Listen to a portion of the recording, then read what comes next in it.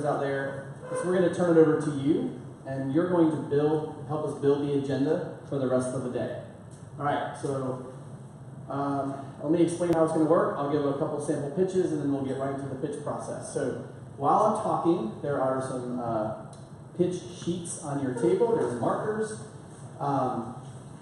you have an idea, what we want you to do is write a title, put your name on it, and we also have like a little indicator if you have a presentation you want to share. We're only going to have one track that will have the projector in the back corner here, so just know that we'll have limitations on that if you have a laptop with a presentation. So what we're going to do is we're going to line up over here, and everyone will get 60 seconds or less to do one pitch. If you have multiple pitches, you will go to the end of the line, as these two fine gentlemen in the front already have multiple pitches prepared. They'll go back to the end of the line and then come back. When you're done with your pitch sheet, we're going to put them on the back table where we have the lovely Tracy, our lunch concierge, and let all things open. We're going to line them up in a row, and when we're done with the pitches, what we'd like you to do is to kind of maybe line up on this side of the room and kind of form a line to go vote, and then you'll get directly in line for the taco bar. Okay? Do you need me to mention anything about food right now? Two lines, both sides have exactly the same thing. So pick one, go down, go outside, come back in here. Okay, so what we're going to do is after you vote, the single line of voting is going to fork into two lines for lunch. Absolutely. Got it. Both lines have the same food. I'll have a timer up here. When the timer goes off, I'm going to kindly push you this way, not off the stage, but towards off the stage, okay? Are there any questions? I'm going to give you a couple mock pitches so you kind of go, Ian. Yes, you are. If you want to time, that would be awesome. This is like the bouncer timer guy, Ian Henshaw over here from Code for Gary.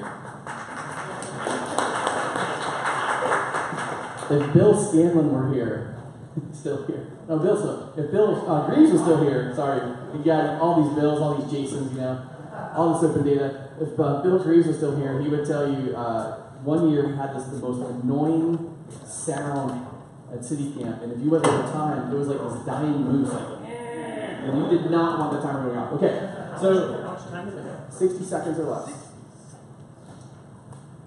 This is an example pitch. So you get up, so hi, my name is Jason, and my topic is open data in rural counties. If you'd like to discuss that, vote for my session. Really simple, right? Short and concise is really working. If you're going to get up here and ramble, we're going to kick you off. Just a warning, okay? I'll give you another one. And this is actually a sample that if someone wants to steal, you're more than welcome to steal it. I don't know if I'll have time to do a session on it, but hi, my name is Jason, and I want to talk about how we can map Raleigh panhandling. They just did an update to the ordinance, or a proposed update. I want to know how we can map the panhandling ordinance for policymakers so they can see where you can actually panhandle in Raleigh. And I want to develop that as a framework so we can use that for other policy making. So if you want to steal that, I see Jim looking over at me like, hey, how do we do that? Maybe we steal that. Cool. 60 seconds. See, I went right over. We're going to start clapping. We're going to be done. So I did two samples. So one really short, one where I kind of rambled, right? So, so we'll start lining up. If there's, and we'll always line up. Is there any other questions? I will say, for first timers, the one thing I hear, I said this last night, the one thing I hear from folks who have never done this before is that I wish I would have done a pitch. So at the end of the day, when you've done all the sessions, you're like, oh, I wish I would have done this. So if you have an inkling of an idea of something that you care about, that you're passionate about, that you want to talk about, write it down, pitch it. If it doesn't make the board, that's okay. We have a hallway track. We'll have room for about 20 sessions. If it doesn't rain, we have an outdoor, we'll have 4 tables in here and a table outside. So we'll have 5 sessions going at a time. So we'll have maybe 20 to 25 sessions today. All right? Ready to get started? Yep. All right. This is inspired by Eric from Asheville. I want to discuss how to establish a Code for America ambassador program. We have talent. We need problems to solve. We need to reach out into the city and county governments that we supposedly support to find those problems at the departmental level, city, county level, whatever. Okay.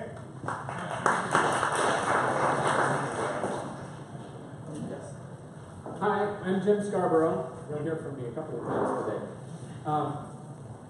First pitch is for GitHub 101. If you have not done GitHub, if you don't know what GitHub is, please consider signing up for this one. GitHub is central to a lot of the sort of things that go on here, and I'm happy to help orient you to it.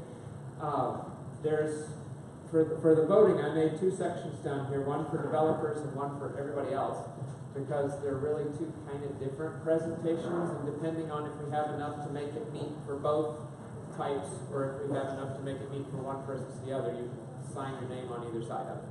So, GitHub 101.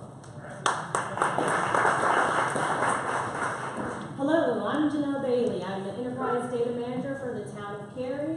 Much like any other municipalities, we have more data than resources. It is my job to actually find talent. We have tapped into the university programs, but unfortunately we've lost all our Code for Cary memberships. So I'm here today to ask those of you that are in a Code for America brigade to help us establish, rejuvenate our Code for Cary brigade and help us recruit top talent and tap into this region's emerging data scientists and analytics. Thank you. Hey, good afternoon. My name is Kevin Wright, and my background is I worked for a long time in a company driving innovation, and I've also worked with a lot of what I'm here for is I'd like to talk to you a little bit about what the previous speaker talked about is how do you create value and what's important, and I've got a concept that I'm going to call it what can we learn from hiring a milkshake, and how can that potentially transform not only your project but how you create value in your personal as well as any project you make. So the topic is how to hire a milkshake. Hi, I'm John with Code for Durham, and I want to talk about the good, the bad, the ugly relationships between for-profit and volunteer IT expertise related to civic tech. Looking for where things work, where there are tensions, how to try to help things work as best as possible.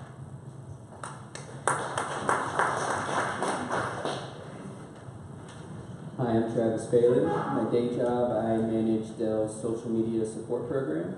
My topic is on citizen engagement, how you interact with your government interacts with you, and also how you can interact with your neighbors in your neighborhood through social media and online platforms. Thank you. So I am Eric from Asheville. And Jason Marshall and I are going to co-lead a session called Code for North Carolina, Making It Real.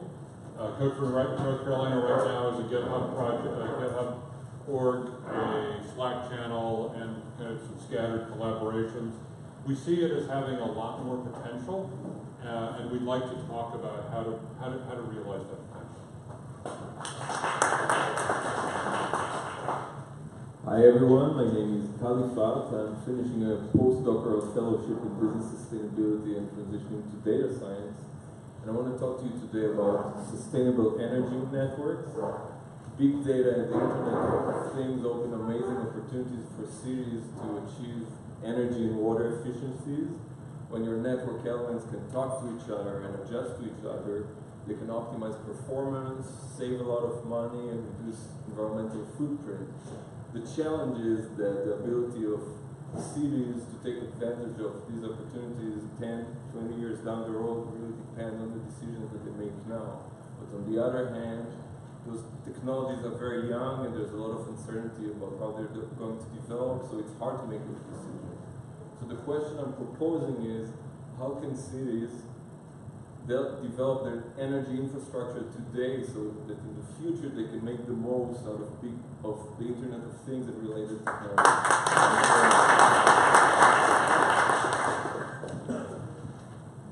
Good morning. My name is Patrick McGarry, and I'd like to talk a little bit about the we're going to unlock the open data's network effect. Depending on how you count, there are somewhere north of 18 million open data sets in the world. And I want to talk about how we kind of build the web of linked data by first kind of connecting the humans behind it all. So hopefully I'll see you there. Hey, my name is Jason Baker, and I hate public hearings. Public hearings are a great way to get input from people who have a ton of time, are really tuned in and know when the hearing is, and otherwise know how to play the game of local policy and zoning and development law. There are a ton of tools that we could use to get input from a wider range of people, but the challenge is how do we put that data that we collect on the same pedestal level of data that is collected from citizens of the public hearings, and I want to talk about that with you all.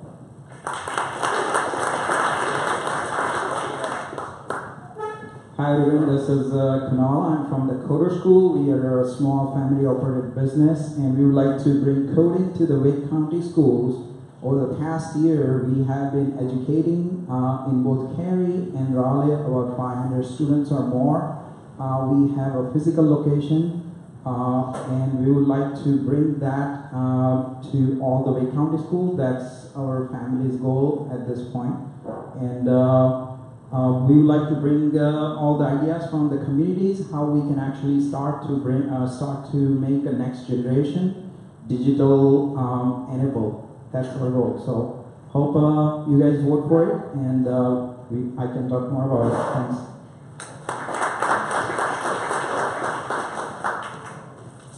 Hi, my name is Suzanne, and I'd like some help in cracking open the dialectic of us versus them to find we. As long as we're us versus them, we're just slinging bullshit back and forth. When we're we can have real dialogue. Hi, my name is Chris, and I would like to talk about an affordable housing hackathon. Challenged by my boss to try to come up with an idea around that idea, whether it's bringing people from public to sport to self-sustainability, creating workable communities to allow them to get to work, or aging in place. Different communities have different ideas of what affordable housing means, and I'd like to bring together, set up a hackathon for people to come up with these ideas, develop tools, develop data sets, and actually give that back to policymakers in government and NGOs to help them make informed decisions. So thanks. Hi everybody, my name is Carol. I am with a nonprofit called 48 in 48, and we are looking to come to the Triangle in April. And what we're doing is that we need digital professionals and companies to volunteer to build 48 Triangle nonprofit websites in a 48-hour time frame. And so we need all the help we can get.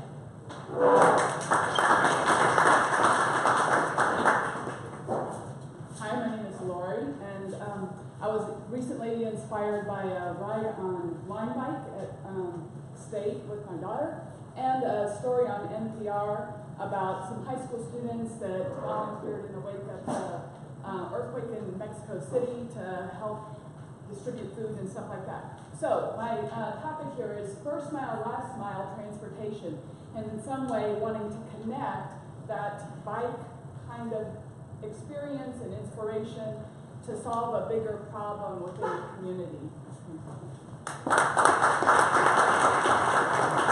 Round two. I forgot to introduce myself. I'm Mark Hutchinson. I also do software instruction, and if anybody is interested, I'm willing to have a session or table on data repositories, data and repositories, structured, unstructured data, SQL, NoSQL, graph database, text versus image. You've got to mine data. If you're going to use data, sometimes you've got to mine it. You've got to store it somehow, somewhere, in some format. So that's a possibility.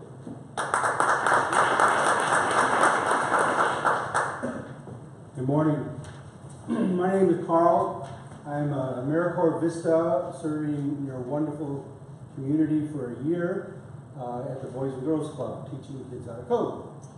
My subject would be how to use open data to affect volunteer mobilization.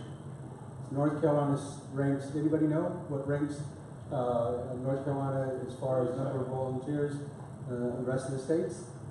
Ranks number 37. How can we improve that? How can we get to I say we, I've only been here for a couple months. How can we become number one? Open data for volunteer mobilization. Thank you.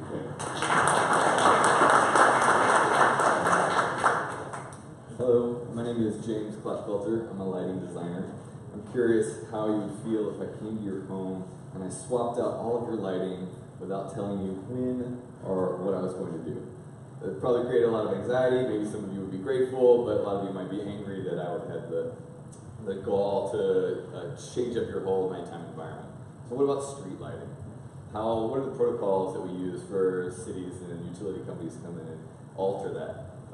So I'm introducing something calling the LEDs are coming. It's a framework for implementing sensitive change, and it's typical of a lot of scenarios that need a lot more input from the community and buy-in so that we can create these places of identity that are dear to us. If you want your session to be voted on, please make sure your sheet makes it to the back table. Thank you. Hey everyone, me again. So following up on the themes of my talk, I want to do a session about mapping open data's use in Raleigh. So if you need information or you use information that's public information, I want to be able to document that and map it so that we can share some of that as an output. So thanks. Mapping open data's use. Hello, I'm Bonnie, Enterprise Data Manager of City Raleigh, and I have a completely selfish topic. So we heard last night we were talking about we're redoing the Open Raleigh, we're completely redoing our open data program. So I want to hear from you as far as what you're looking for and things that you might want us to change. So selfish topic on Open Raleigh. Actually, I have a selfish topic too. That's great.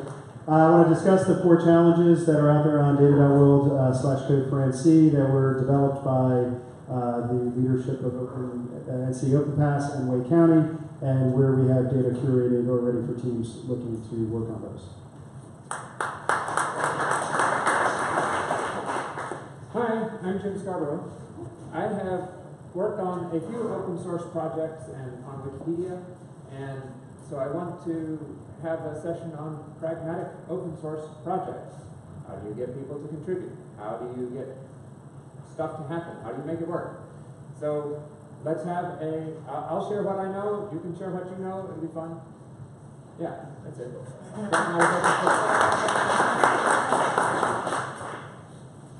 Hey, I'm Will McGuire. My day job, I solve large and small people and organizational problems. And one I thought that some of you may relate to, whether it's open data or not, is overcoming agile with fixed scope, fixed duration, and fixed budget. Yes, I just said that for agile. So if you'd like to talk about that and how we've overcome some of that, go for the session. Hey everyone, my name is Noel Isama from the Sunlight Foundation, and my proposed session is how to make our movement inclusive and transformative.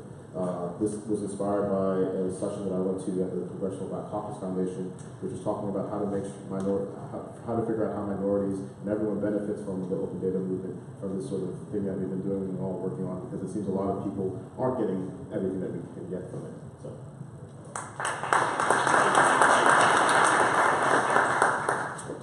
Hi, I'm Suzanne. Last year, a small group of us hacked together an open data portal for the city of Wake Forest.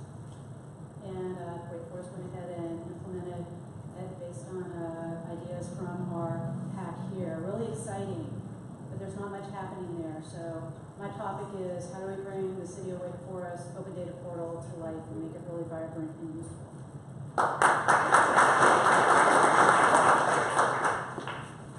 Patrick McGarry back again. My day job is actually head of community for data.world, which you've heard a couple of times.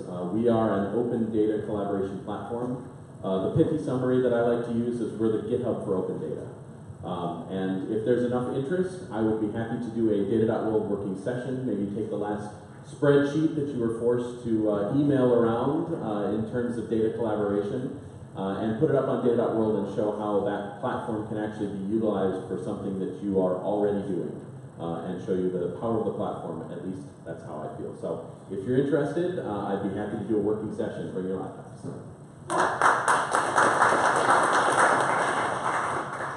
Hi, I'm Emily, and I have another selfish topic. I work for the city in affordable housing, and we have trouble reaching out to people and engaging in a conversation about affordable housing, whether people need it or whether there's misconceptions in higher income areas, how to use technology and data to start the conversation and get good information out.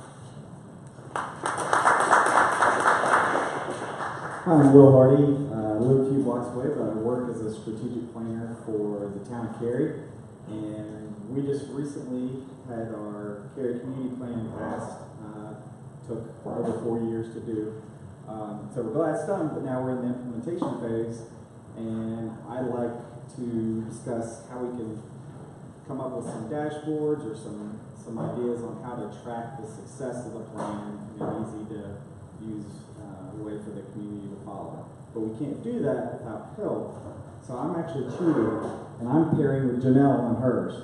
So please vote for her.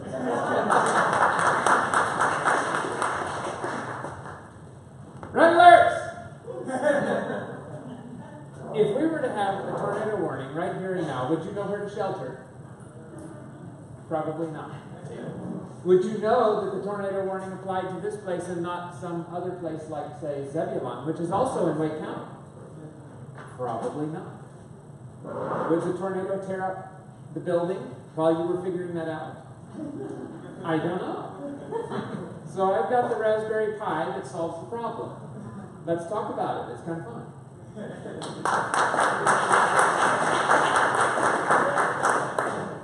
Well, again from the Sunlight Foundation. And my second proposed session would be what private data should be open. You have companies like Google and Waze collecting all sorts of data that I'm sure a lot of you who work in cities would find useful. So I'm wondering what data would you like from them so that you can do your jobs better?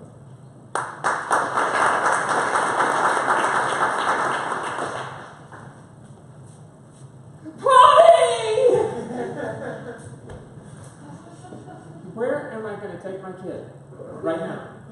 Oh my gosh. I'm downtown. Is there a public potty anywhere around here? Oh, good thing I've got this red hat badge. I can get in one place. Okay, there's Chavis Park. That's 10-minute walk that way. Can we do this? Okay. Marbles is open. Yeah. Can we put this in the database? Can we put operating hours on there? Yeah, let's do that. That'd be really cool. Coordinate it with the homeless population, figure out where they are, and that'd be another place to put these things. So we can make this smart. We can actually make public potties make sense.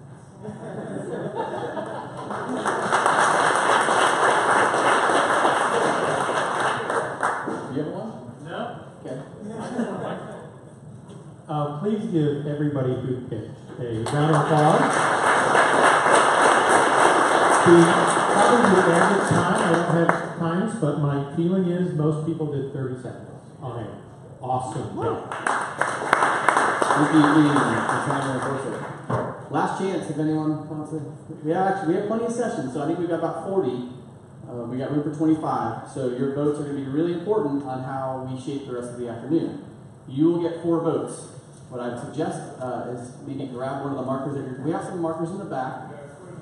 But if you grab the markers from your table and bring them with you to help us, you're actually going to help us collect the markers so we don't have to do it later on. So you get 4 votes. You can stack them. If you really want a session, you can stack all 4 votes on one session. If you want to spread them out 2 and 2, if you want to spread them out 4 different sessions, that's how we're going to do it. We will also look, based after the voting, if there are similar topics, we will try to marry them together and ask the people who pitched them if they'd be willing to co-present. So I think we actually had one that was married without even asking to be married, so they already got. So Zach, did we get Janelle and those together? Okay, so they're already together. Any questions before we vote? Or Zach, you just want to Does anybody who pitched still have their sheet? Any sheets at the tables that are not blank? Okay, any questions? It's okay to ask questions. Because if you have a question, it's probably likely that someone else has that same question. Yes, sir. You get 4 votes. So kind of 1 for each time slot. You can stack them if you want. So if you really want that potty one, you can stack all 4 on that. You mean you can go beyond number 2 for the potty? Code of conduct. And I'm really happy that Jim Scarborough met his quota of 4 pitches, so that's like an annual thing that we have going on. All right, as orderly as we can, line up by the Citycamp sign here and get your voting on. Head to lunch, and then fork the line into 2 lines.